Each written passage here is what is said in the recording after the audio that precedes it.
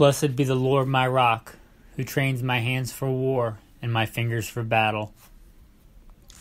Hello, welcome back to the Alpha Male Podcast. I am your host, Michael Melito. First and foremost, I am a Christian.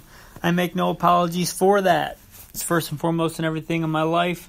This podcast, you don't have to be a Christian to listen to it, but you must know that I am a Christian, and that forms everything that I do, and this podcast is no different.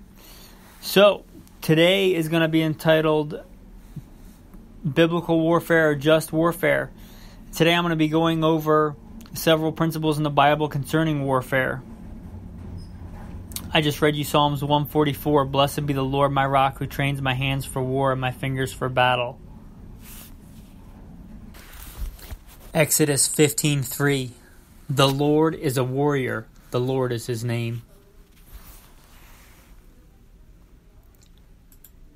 Jeremiah 20:11.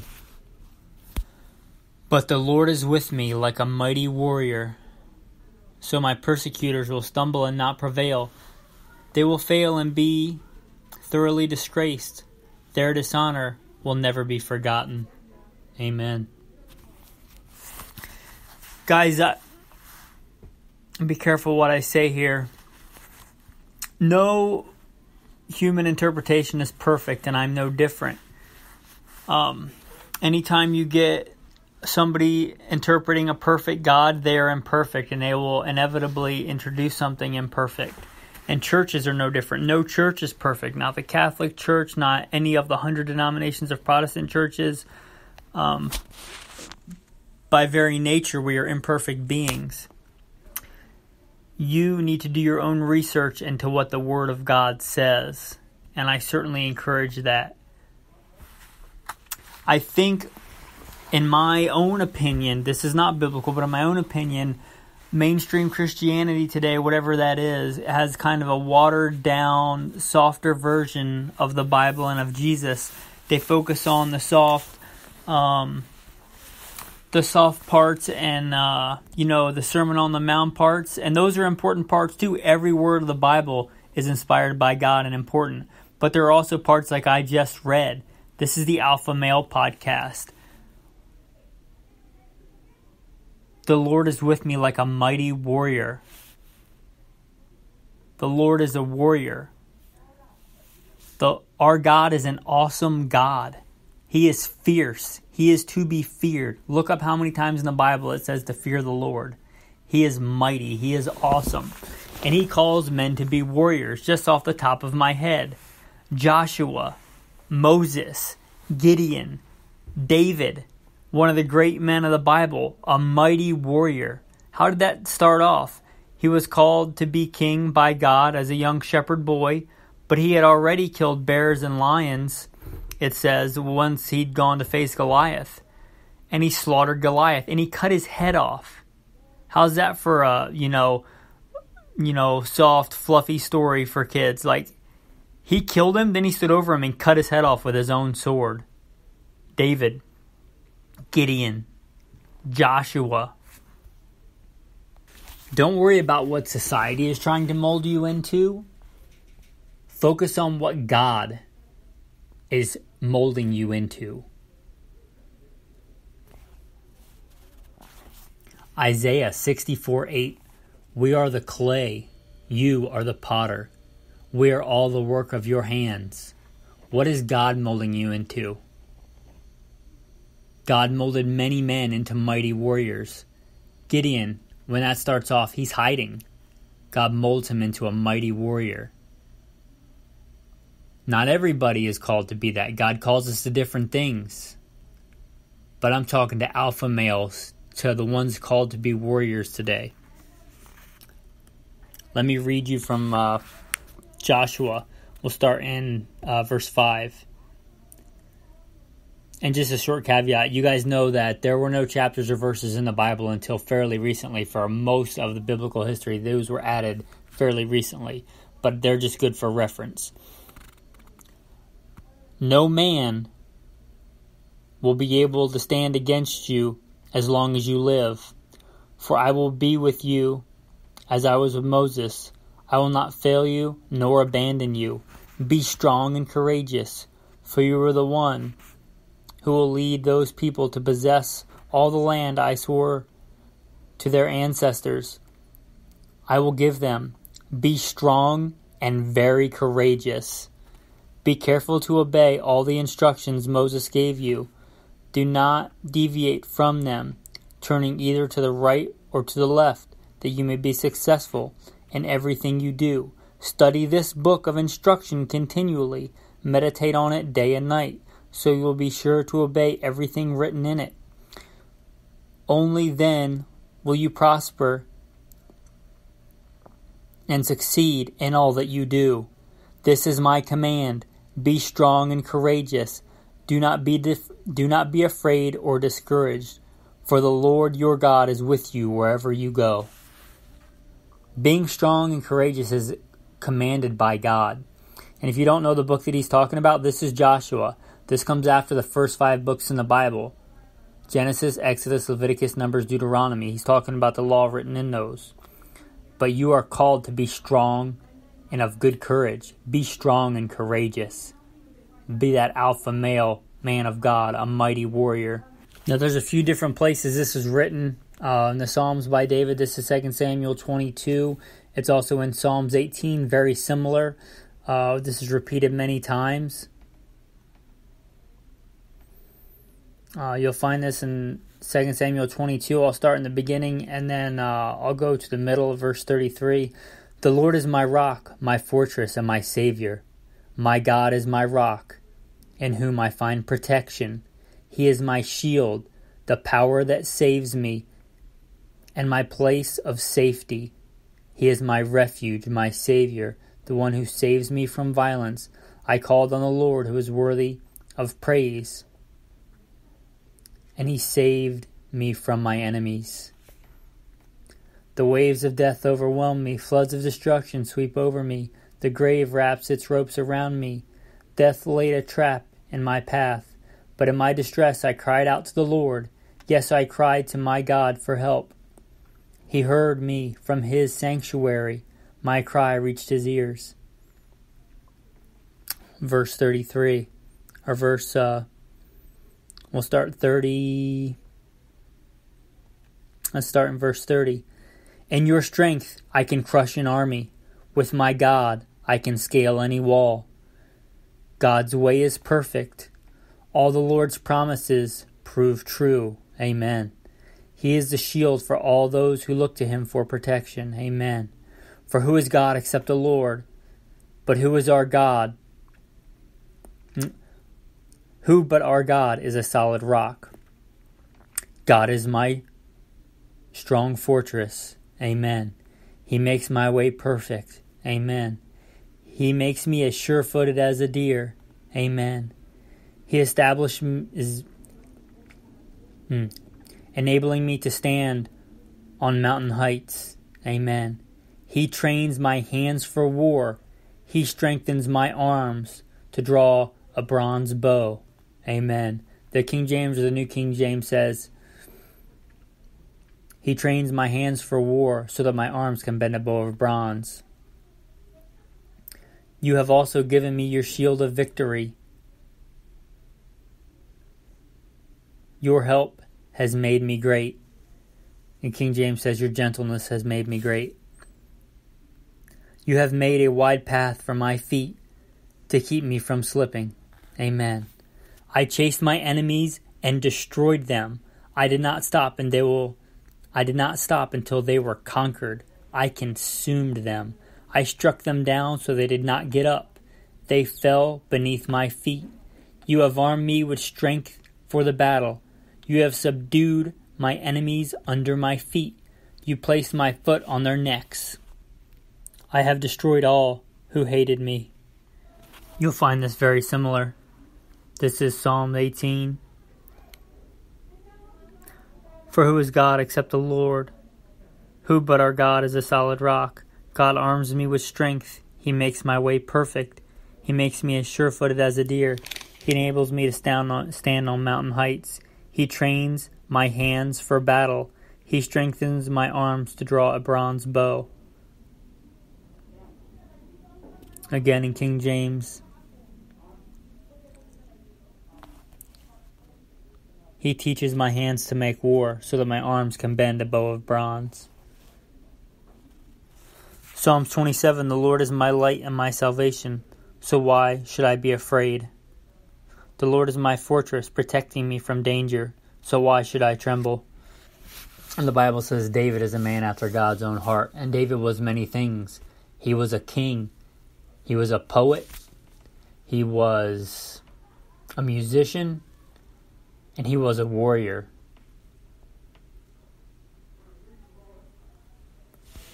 And he was a man after God's own heart. Let me read you about some of David's mighty men. You'll find this in 2 Samuel 23. There was also Benaniah, son of Jehoiada, a valiant warrior from Kabzeel. He did many heroic deeds, which included killing 2 champions of Moab. Another time, on a snowy day, he chased a lion down into a pit and killed it. Once, armed only with a club, he killed an imposing Egyptian warrior who was armed with a spear. Benaniah wrenched the spear from the Egyptian's hand and killed him with it. Deeds like these made Benaniah as famous as the 3 mighty warriors. How about this one? Jashobin, the Hakmonite, was a leader of the 3 mighty warriors among David's men. He once used his spear to kill 800 enemy warriors in a single battle.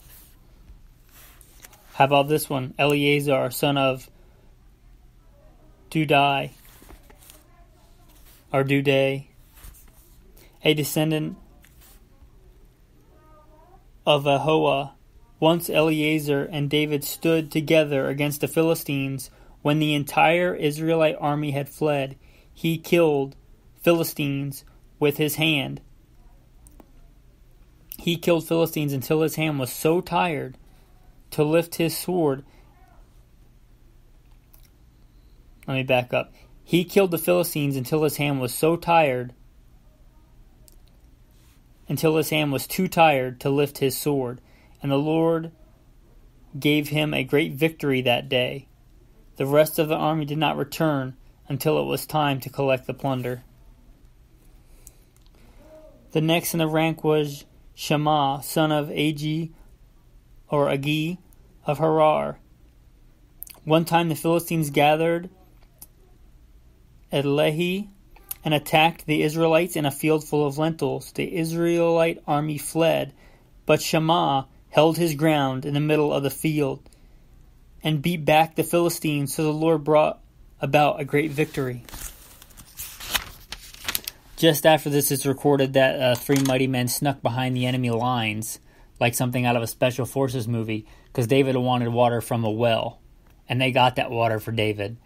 And he wouldn't drink it, he poured it out to the Lord because they had risked their lives for it. Mighty men of valor, David's mighty men, and David was himself a mighty warrior. You're saying, you might be saying to yourself, that's all Old Testament stuff. Well, let's go to the very end of the New Testament, Revelation. This is 19. We'll start in verse 11. Then I saw heaven open, and a white horse was standing there. Its rider was named Faithful and True, for he judged fairly and waged a righteous war. His eyes were like flames of fire, and on his head were many crowns. A name was written on him that no one understood except himself. He wore a robe dipped in blood, and his title was Word of God. His title was the Word of God. The armies of heaven, dressed in the finest of pure white linen, followed him on white horses. From his mouth came a sharp sword to strike down the nations. He will rule them with an iron rod. He will release the fierce wrath of God, the Almighty. Like juice flowing from a winepress, on his robe at his thigh was written the title, King of all kings and Lord of all lords. Read that for yourself and see if that's not talking about Jesus the Christ. Notice he talks there about raging a righteous war. And all throughout the first 5 books of the Bible, you see laws concerning warfare. Throughout the whole Bible, but especially the first 5 books of the Bible. Leviticus 26. I will give you peace in the land, and you will be able to sleep with no cause for fear. I will rid the land of wild animals, and will keep your enemies out of your land. In fact, you will chase down your enemies and slaughter them with your sword. 5 of you shall chase 100, and 100 of you will chase 10,000. All your enemies will fall beneath your sword. When you go out to war against your enemies, be sure to stay away from anything that is impure. This is Deuteronomy 24. It goes over men who become ceremonially unclean, who are exposed to things. It talks about keeping the camp holy, having an area designated outside the camp when you go out to war to cover your refuse, to have an implement in your tools. This is Deuteronomy chapter 20. When you go out to fight your enemies and you face horses and chariots and an army greater than your own, do not be afraid, for the Lord your God who brought you out of the land of Egypt is with you. When you prepare for battle, the priest must come forward to speak to the troops. He will stand there. Listen to me, all you men of Israel. Do not be afraid as you go out to fight your enemies today. Do not lose heart or panic or tremble before them, for the Lord your God is going with you. He will fight for you against your enemies. He will give you victory. Do you hear that calling from God to be a mighty man of war?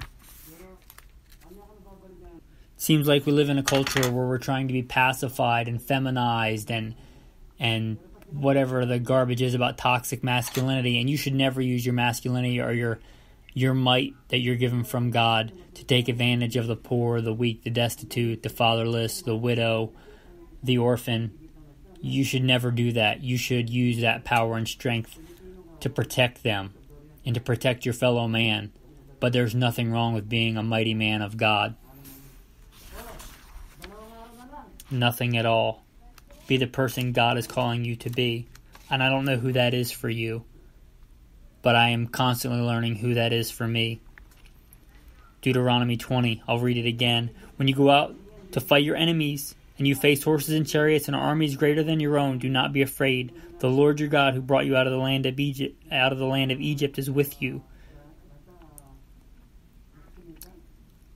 Listen to me, all you men of Israel. Do not be afraid as you go out to fight against your enemies today.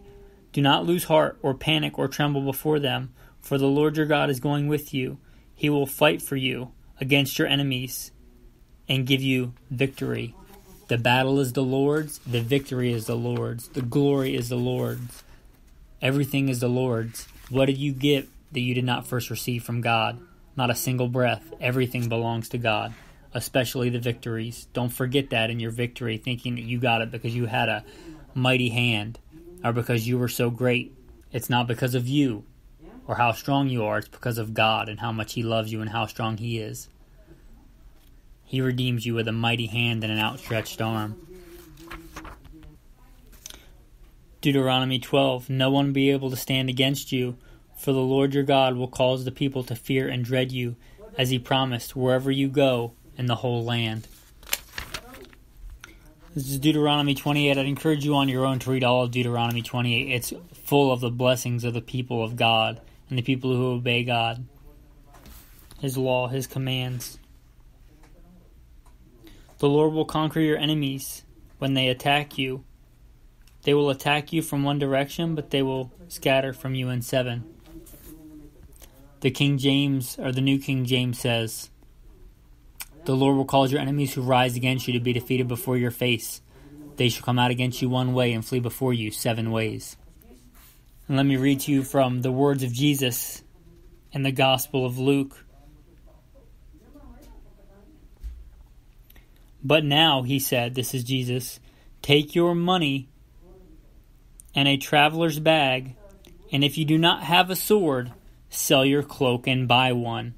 For the time has come for this prophecy about me to be fulfilled. He was counted among the rebels. Yes, everything written about me by the prophets will come true. Look, Lord, they replied, we have 2 swords among us. That is enough, he said. And you can go deep into this teaching, but Jesus commanded his disciples to have swords, to even sell and get a sword if they did not have one. And he also said, not to skew it on my own favor, they said, we have 2 swords, which means Jesus' disciples were armed. They had swords. And he said, it is enough. So obviously not every one was called or needed to have a sword, but he called some of his followers to have swords, obviously to have swords. And if you don't have a sword, sell your cloak and buy one. Are you called to have a sword? Are you called to be a mighty warrior for God? There's a lot of different ways that can manifest. Don't be conformed to the image of this world. Be transformed by the renewing of your mind. Seek justice, love mercy, walk humbly with your God. I cannot tell you what God's calling you to do. It's a lifelong pursuit to find what God's calling me to do. I would just tell you to seek God, seek His face, seek His word, and see what God is calling you to do. Is He calling you to be a mighty man, a warrior? If so, don't be afraid of it. Don't run from it, but embrace it. Thanks, and have a blessed day.